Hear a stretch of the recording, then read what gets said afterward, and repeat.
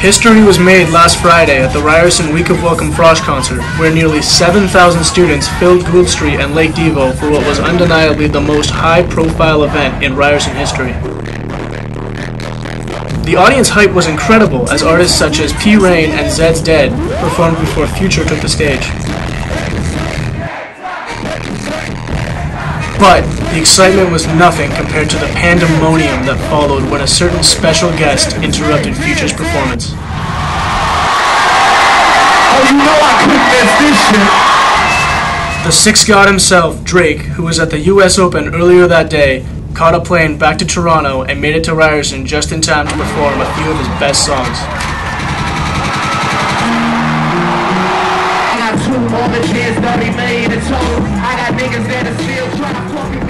Just when it looked like it couldn't get any more exciting, Ryerson was again treated to another special guest.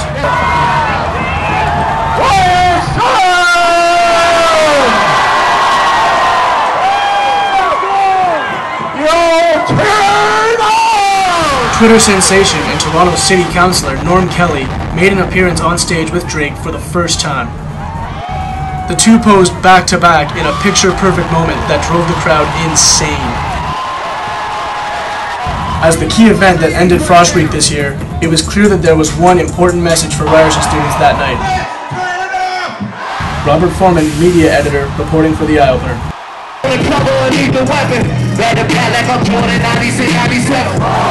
Very important and very pretentious. When I look back, I might be mad that I gave this attention.